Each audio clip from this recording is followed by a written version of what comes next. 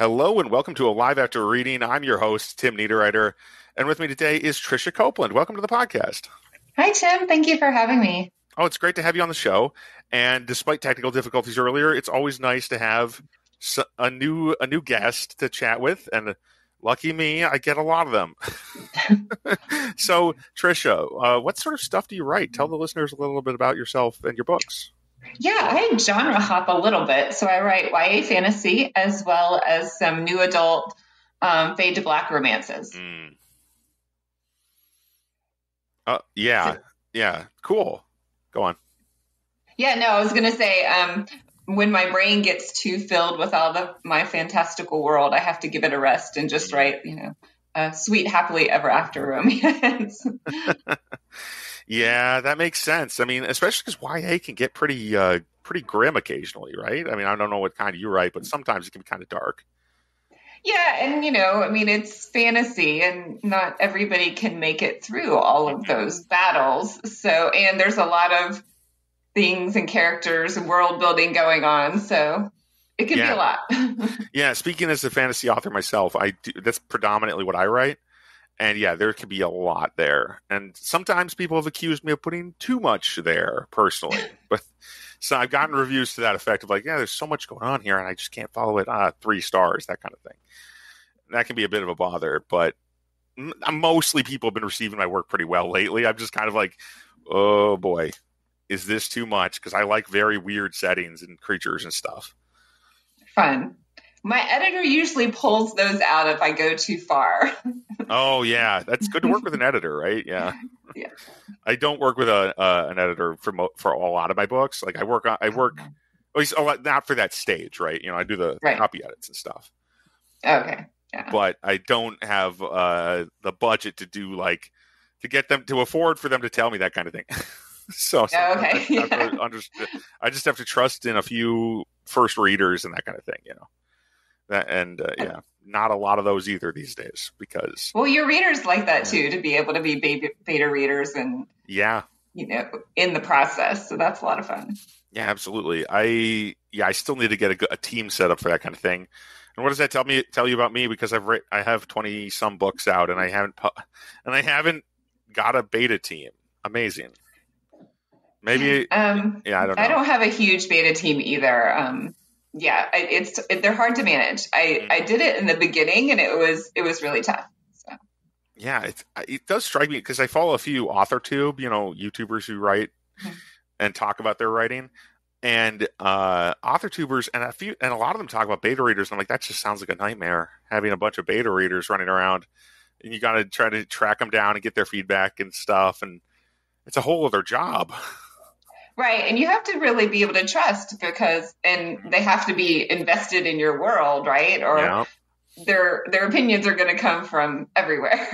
Right. It's the same kind of thing with writing groups. Have you ever been in a writing group, like that kind of thing? I have not. I have talked to a lot of authors that have, but I think it's a lot of time because you're reading their work as well as your work, and I work full time already. So same. Right. More or less. And the thing I've also noticed is that writing groups are kind of hit and miss, right? Because if, like you said with the beta readers, if they're not the right reader for your book, and you're not the right reader for theirs, then why are you giving feedback, right? I mean, you don't need to. I mean, if somebody doesn't read sci-fi or fantasy, they're not going to want to read one of my books. I'm pretty confident that that's the case. I actually I'm doing an anthology right now, and all the other authors read the other authors' stories, which I've done several anthologies, but there wasn't this much feedback from the other authors, and my story got blasted. I was completely shocked. And part of it, it's hard to write a short story because it especially was coming out of my series. It was a spin-off of my series. So, I'm so ingrained in the series that I knew the series and it made total sense to me, and my editor's so ingrained, it made total sense to her. And so I did have to step back and look at it and say, okay, if I'm a newcomer to this world, would I get this? Would I be able to jump in and see what's going on in 5,000 words? Does that give me a complete story? So I did rework it some, but even so, people were assuming I talked about witches and angels and some demons, and they were assuming some of the names were based on Greek mythology, but it had nothing to do with the story. They made a lot of assumptions about what the witches and what the world was like when I hadn't even put that in there. Right. So I was kind of confused. So it was just, the feedback was all over the place too. So yeah, it's hard Names to walk that line. Yeah, names especially can really bother people, especially other writers, though, is what I found. I mean, most of the time I don't find people complaining about my names when in the regular reviews, even though I have come up with some pretty Byzantine style names, some pretty Baroque names for some characters in some fantasy novels, especially my older ones, weirdly enough. Like I got like one piece of feedback of like, there are just too many weird names in this book. I can't follow it all. But mostly people just don't worry about that. Like, I know I don't worry about names when I read a fantasy book, right? I'm not like, unless the name is something really out there, and then it kind of like something, but that usually means it's more normal, right? And I have to notice it, or the names don't fit together, then it's kind of weird. Right. Like I wouldn't assign a meaning. Go on. Yeah, I wouldn't assign a meaning to a name unless you told me the meaning within the book. I wouldn't assume it had some other meaning from some other place. Yeah. In a new fantasy world. And I use the name Thanatos, which I usually do assign names to characters that mean something. Like this was an evil character, and Thanatos usually is associated with death and dying. Yep. So, but the person that was giving me feedback, like jumped to this was a Greek mythology story when it had nothing to do with Greek mythology. Right. So, yeah, even though that is a Greek word. Yeah. Right. So yeah, it was kind of interesting. Right. Yeah, that is kind of it frustrates me, especially because there's only so many words in the. I mean, when I've gotten feedback like that, it frustrated me. There's only so many words you can deal with in that exist on Earth anyway. They're easy to say. Humans, we have a lot. There's a lot of them, but it is probably a finite number of sounds we can make. Right. And my vocabulary is more limited to like Western languages. You get me into like a Middle Eastern or an Asian language, and I have trouble with pronunciations. So. I mean, that makes sense, right? Because a lot of those are, especially when you get to East Asia, a lot of those languages are like, this is what the spelling, if you're reading the anglicized version of the word, it doesn't, especially in Chinese, it doesn't tell you what the word sounds like, really. It's just right. it's just how they wrote the word in England at some point, probably. I mean, it's wild. And then it just got handed down through the ages, and now why do they write the TS or whatever sound and like make everything look, and it does make everything look kind of I mean, literally. I mean, I read a few books that were written in that style, right? They were translated, and it does make them feel more, Oriental, I guess, but that's probably why the colonists did that. The people or the English translators would do that.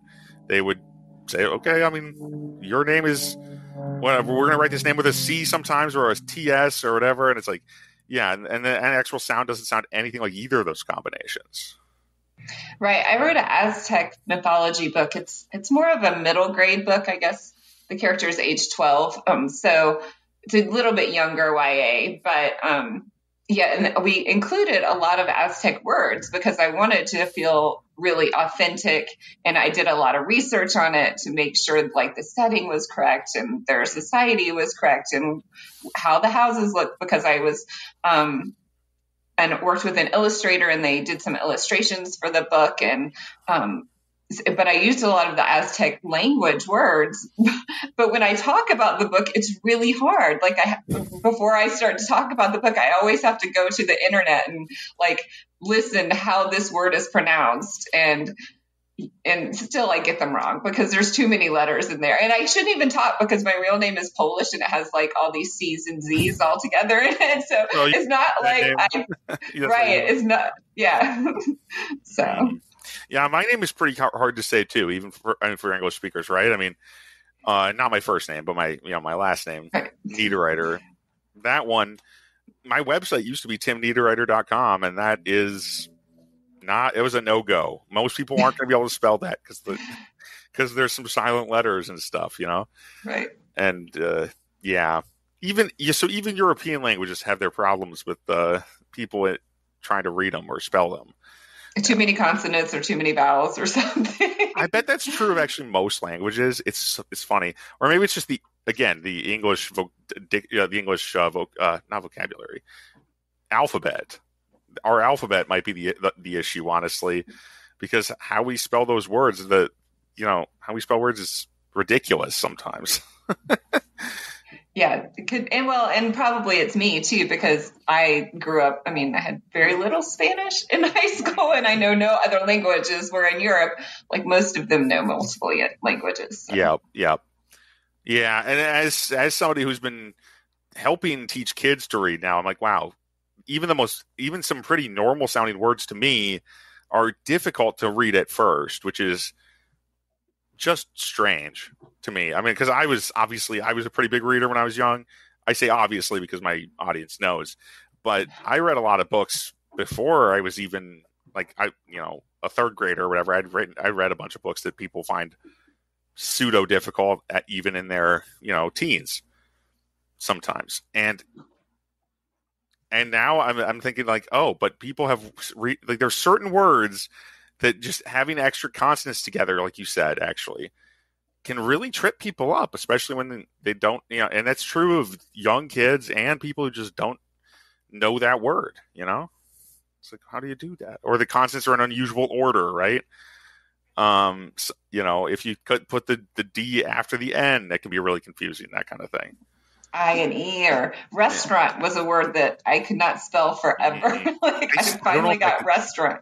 I don't know if I can spell that one either, actually, because the syllable in the middle with all the. Anyway, we are getting micro here, but it's really funny to me that there's so much to just individual words, and have you ever made up a fantasy language or a naming language for your books, or do you just kind of play that by ear most of the time when you're coming up with I play it by ear. I haven't made up a language. Like I said, I used a lot of the Aztec language in that one book, but I took their words, and the words that I used in the book, I put a glossary in the book so you could go back. But it was really easy to get the context too, like a bowl or a dagger, the names of their gods and things like that. So. Yeah. So I'm gonna say, I had never heard of this one kind of plant before, and this book I've been reading, I talked about it on a recent show, Thrum by Meg Smitherman. Yeah, that's right.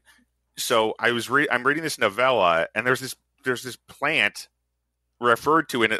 I think it's pronounced pothos, but it's like Pothos, and I never heard of that kind of plant before. And I'm like, okay, but that word comes up quite a bit because it's not just a plant. Almost ever in this book, which is that's fine. But when I come back to it, I'm like, oh, I forgot what does that word even mean? Because there's no reference to it to having leaves or being a cactus or whatever. I don't know. So is the plant magical, or it's probably an illusion in the context of the book, because the book takes place basically on an alien spaceship, and most of the stuff in it is. I don't know yet. I actually haven't finished the book yet. It's mostly. It seems like it's mostly this stuff is either created out based on what the alien has learned of humanity, or because we're talking a Q from Star Trek, space god type alien, probably not a traditional rubber mask alien, if that makes sense.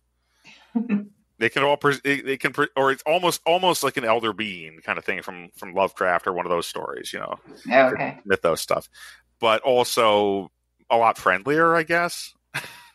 Well, that's good. He's being accommodating. He's like, okay, you gonna hang out? Okay, I'm gonna present. It's one of those. We present ourselves in a form that you will recognize and be able to, and you won't be scared of it necessarily. Right. The humans will be comfortable. Yeah, a form you will be comfortable with. Exactly. Right. They're not. Hopefully, they're not luring the characters in to kill them all. Yeah, hopefully. I guess I'll find out. I'm almost toward the end of the book now. Oh, okay, so we're just gonna see what happens. But there is that kind of hint of a potential threat, right? There's always is when there's a big mystery going on in the background. of like, what is this alien like, right? You can't look at its true form. How can you know if you can trust it at all, right? There you go. Yeah. They could kill, the author could kill everyone at the end of the book. Yeah, could happen. I don't think there are any sequels to this one, which is itself pretty fun and refreshing. That can be, yes. I'm not saying that they need to kill everybody, but and if Meg does it, she could. I mean, that's always an option in a book like this. Though it's funny because I try to write series lately, and I wish I didn't have to write a series just to be a fantasy author. You know, an independent fantasy author these days. I feel like, yeah, I could write standalones, but then by the time I write a standalone, if it's long enough to be, say, an epic fantasy, which is my current kind of subgenre I'm trying to break into, if I wrote an epic fantasy, I'd probably want to keep that world for at least one or more other books, right? Because they get so complicated and deep. Right. I don't know about you. I get so invested in my characters. I don't want to stop living in that world with them. So that's usually how my books go. Yeah. I mean, I wish I could. That's the funny thing is I think I get into the worlds really quickly now. I get into my characters pretty quick now. But I don't want to stay for very long, really. I feel like I wear out my welcome by the end of, I don't know, 200,000 words. Oh, that's a lot, though. Yeah, that's like 2 books, for that's at least 2 books, or it could be 3. Yeah, it can be 3. I mean, it can be 5. My last series was a series of novellas, but and it was about that long.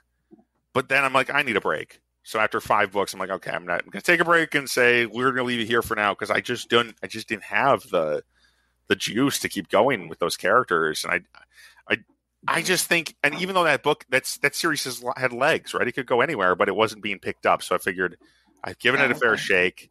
Not that many people have read this, even though it is actually doing okay now, which is the part where I'm like, oh, did I move on too fast? Well, I think sometimes you have to finish a series for it to be read more too. I noticed that my series that's complete gets a lot more traction than my series that's not complete yet. That's a good point. Yeah. I haven't finished many of the series I've started, which is probably my other big marketing flaw as far as that goes, right?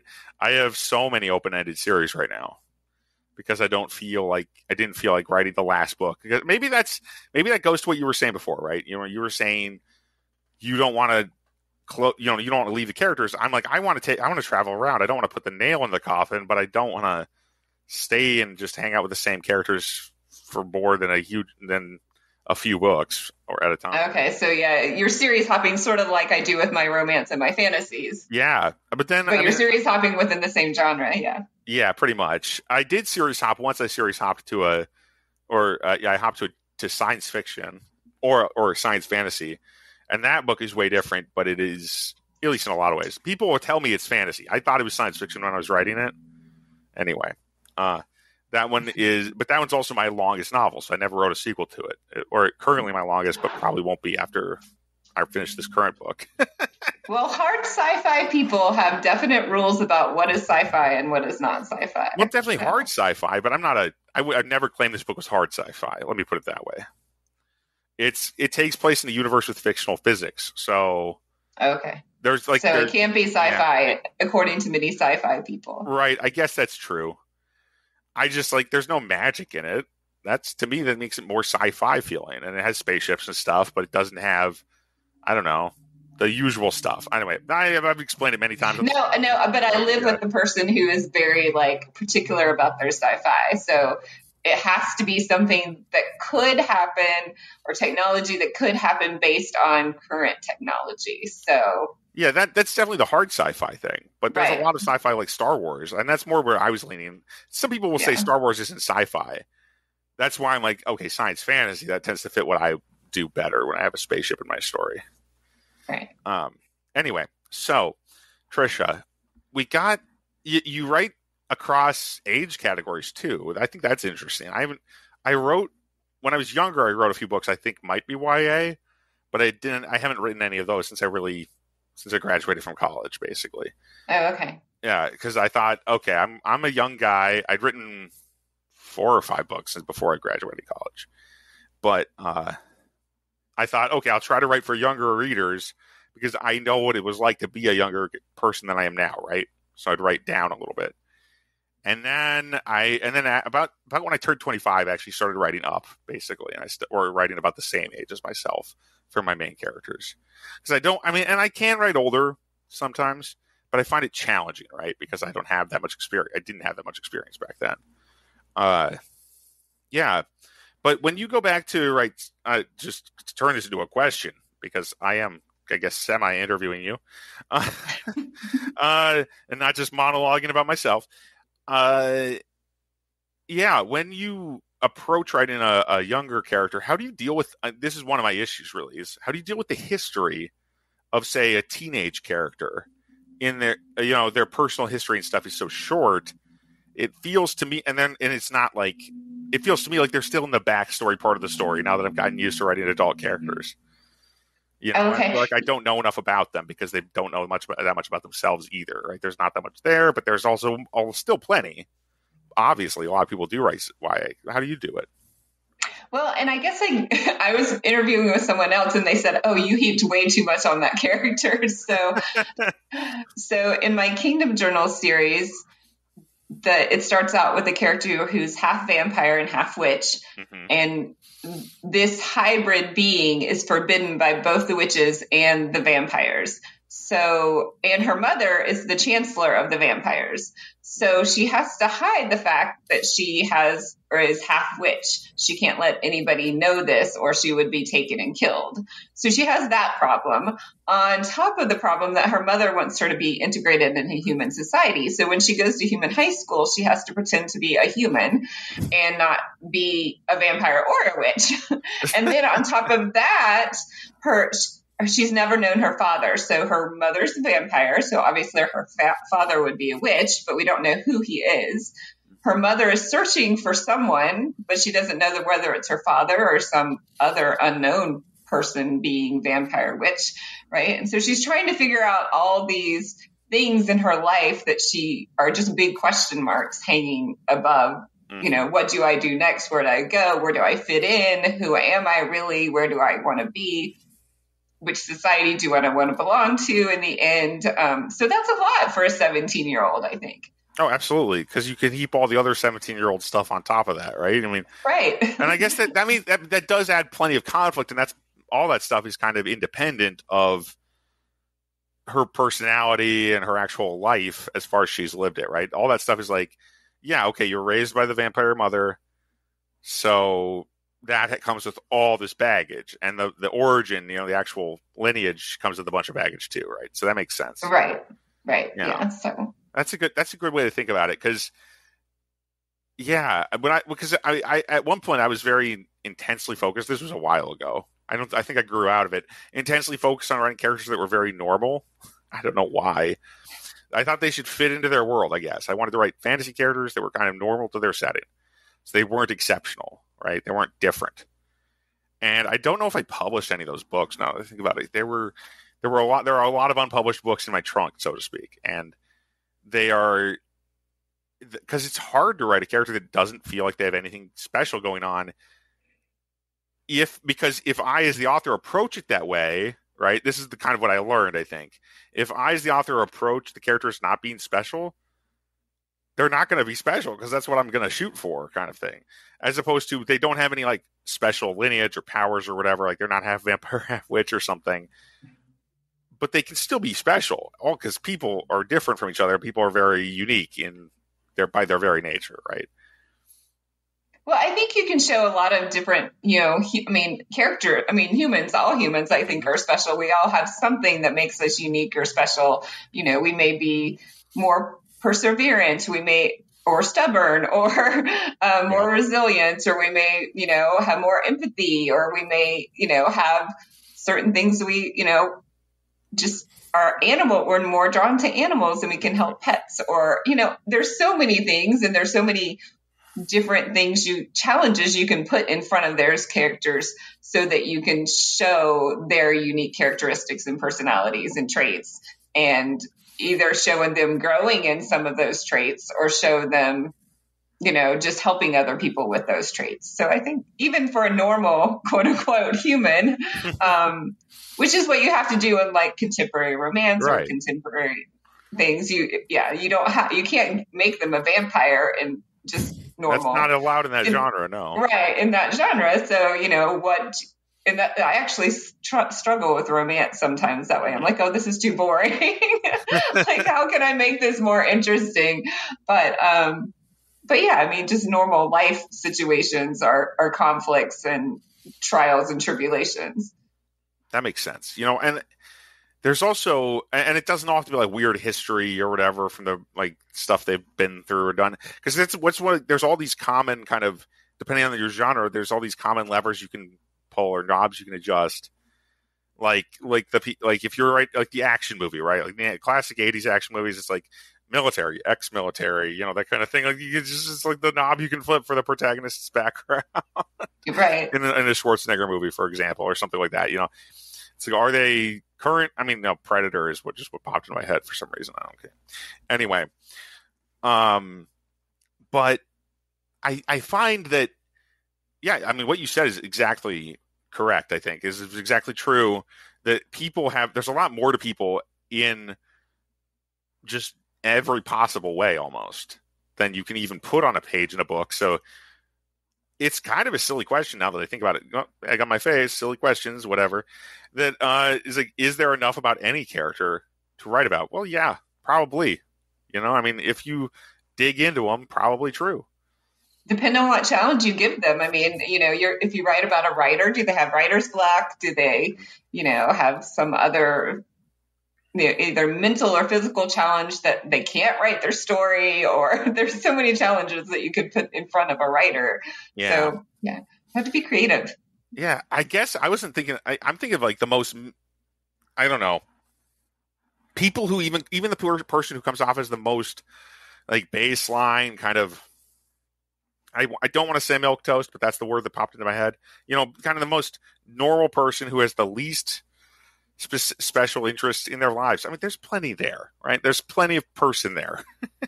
Yeah, Same amount of person as anyone else, really. What insecurities do they have? Yeah, exactly. Right. How did they grow up? Where did they fit in society? What challenges do they have day to day?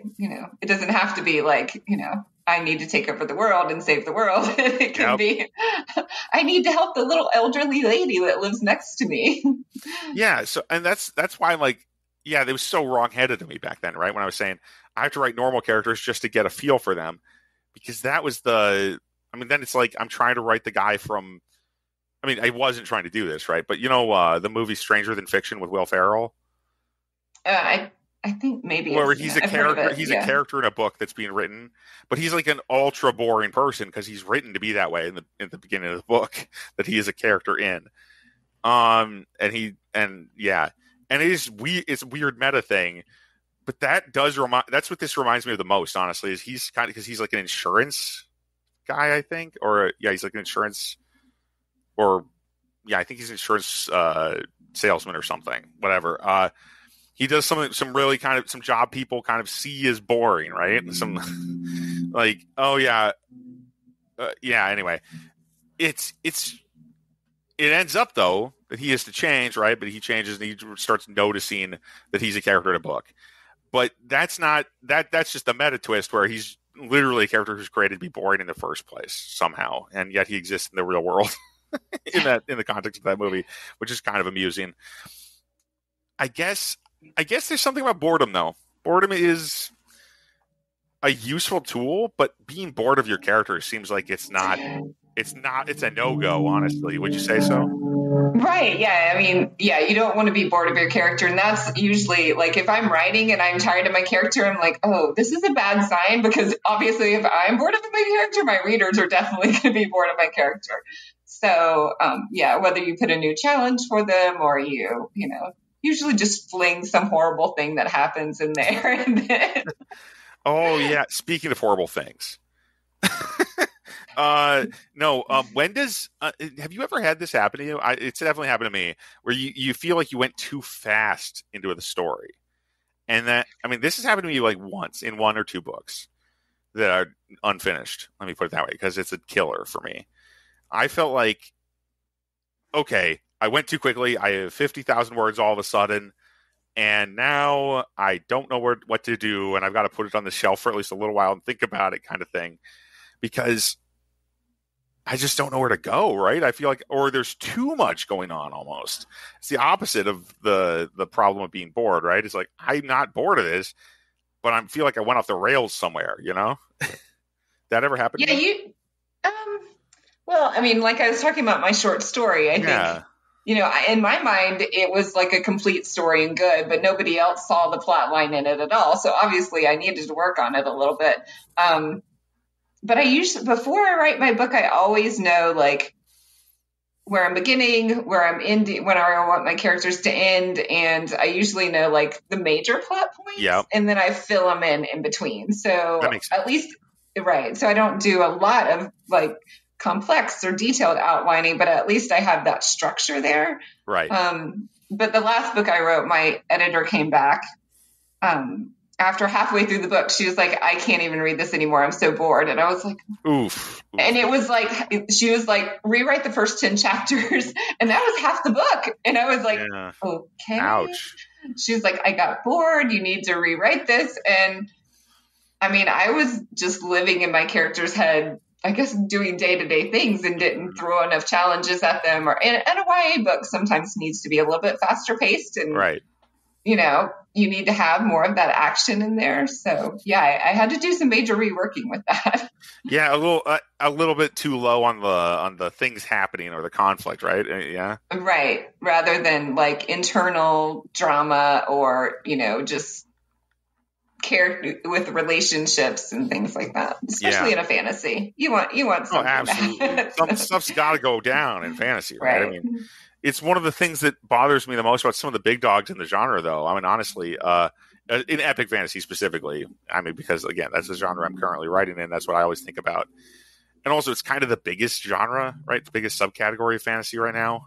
Except maybe YA. I actually don't know where YA falls on that. But YA could be epic fantasy too. So exactly. Which bucket are you putting things in? Yeah. But and a lot of them are. A lot of the big ones are both, right? But when I look at something like what a lot of people will swear is a classic, something like The Wheel of Time, and I did read the first few Wheel of Time books, and I thought, this is getting tough. It's oh boy. Yeah, sorry, my dog is. Oh, it's okay. It's okay. The dog is like, no, enough podcasting. Yes. Sorry. Well, don't worry about it. But Okay. never mind. I was just ranting about Robert Jordan, Wheel of Time. But because he at times would do things where he'd like skip the action sequence, right? He'd skip that part, and then we'd learn about it later. Like there's something. Oh, and that so was you're like telling. Yeah. You're like telling instead of showing. Yeah. Very Shakespeare's The Messenger scene kind of thing, or like the end of The Hobbit's a good example of this actually done pretty well, because Bilbo gets knocked out, spoiler alert, before the final battle in The Hobbit. And in the book, we just learn what happened later. But see, the thing about that's actually kind of smart is he wouldn't have had the perspective to see the battle. Right. So we wouldn't learn about the battle like a battle. We'd learn about it like, I'm a terrified little guy who's trying not to get crushed. And then we'd have to learn what actually happened later, too. So it's really just a good way to speed things up, kind of thing. Just give him, I mean, not good way, but it's how Tolkien saw to get past the part where he's just terrified. Because this book wasn't about being scared, really. I mean, obviously, this is a fantasy book he wrote for probably middle grade readers, honestly, at the time. Yeah. So anyway, I loved The Hobbit when I was a kid, and I thought, and it never occurred to me that the battle scene at the end was not even really experienced in real time, right? That wasn't but Bilbo's not a warrior. He's not really going to do much in this battle. And again, he can't see it either, because if he's actually fighting in it. Right. You read those books much earlier than me. I read them like college age. Oh no, that was my favorite book when I was a kindergartner. The Hobbit. Yeah. Wow. My parents had read it to me at that point. I wasn't reading it myself, but I did read it quite young. Yeah, I didn't start reading fantasy probably like till third or fourth grade, I think. Okay. Like did you know the series, Frank Baum's series that was like a 13-book series, Dorothy and the Wizard of Oz, and and all they had like one book that was the Tin Man, and another book was all the different characters. That was See, my first I knew that was a series. series. I didn't read that one. Yeah, Oh, okay. I It got. was a lot of fun. Yeah, I'm sure. I've heard lots of good things about Oz. I didn't realize they were books until I was an adult. I just saw the movie, Okay. uh, which is probably a shame, right? I mean, it seems like that's well regarded, and yeah, just missed that one, you know. And sometimes, and maybe, yeah, sometimes, and it's funny because that's the other thing about just the world in general, right? And I don't know why I'm saying this because everybody should know this. You definitely know it, I'm pretty sure. But there's so much out there, right? Well, like we've been talking about, there's so much out there in the world. It's like, yeah, I've never even read that book, and it's a classic. That series is a fantasy cornerstone in a lot of ways too, probably. Right. Yeah. Well, but it's definitely a child's book. I mean, it's not an adult book. It's yeah, that's a good point. But it's like it's foundational probably for tons of people, and I got by without ever knowing it, basically. You know, and because that's how big the world is, and that's how much stuff's in it. Right. And I think, it depends on what your parents were looking at or what they saw or what they found or what they were interested in too. So. Yeah, I think I read A Wrinkle in Time when I was young, and that was really difficult for me at first. And I think that might be a similar kind of category to The Wizard of Oz, actually. Maybe. That series, I mean, except it's like what my parents were interested in, right? Because it's got all this physics stuff in it, and both my parents are physics professors. So yeah, they wanted like there's like tesseracts and stuff in it, so it's like a little bit sci-fi, but it's definitely fantasy kind of thing. Yeah, and it could have been people's personality too. Like my sister was really into Narnia, and it was really popular then. But I didn't want to read it because I didn't want to read what was popular. So maybe that's why I chose like Dorothy, because it was like an older series that wasn't like the in thing right now. So. Oh, that makes sense. I mean, I could see that. That's the kind of thing I might do as well when I was younger. Yeah. I mean, I still do. Like, I mean, I haven't read all the mythos stories that are probably decent that came out after H.P. Lovecraft and his silliness, after he created that universe, or mythos rather. But, well, him and a bunch of his editor and so on. But I went back to a book that's actually kind of, it's a Dying Earth novel, right? It's from like 1919, I think. Oh, wow. It's a Dying Earth novel, so it's set in the far future. And by this, we mean like after the sun has gone out and there's no light left on Earth. And humanity is just surviving in these crazy big mega structure things. And but even though but it's a horror, it's like very scary because, yeah, of course the sun's gone out. So of course there's no light and people are just but there's all these crazy science fiction concepts in there mixed with the fact that there's also monsters and magic and stuff. It's like people didn't have genres back then the way we do now, and that's why I went back to it. It's called The Nightland by William Hope Hodgkins, I think. Yeah. And I've only read about 20% of it because it's really hard to read it. It's not written like a pulp novel. It's not easy to read. Which is maybe the biggest problem with the book, actually. But it's so circuitous to say anything. That's just how he wrote it. Okay. Yeah. Right. A lot of prose. But the concept, that's probably why it didn't catch on and become like a classic like Tolkien or The Wizard of Oz or Lovecraft, I mean, even Lovecraft. Even Lovecraft is not as hard to read as this book. So things that put that in perspective. Anyway. So yeah. So Tricia, it's been good talking your ear off. Anything else you want to talk about quick here? I mean, I'm running out of time for my... I learned a lot. Yeah, this is super fun. Oh, good. I'm glad you had a good time. Remind people where they can find your books and what they should be looking for from you. Right. So my website is Tricia Copeland, TriciaCopeland.com.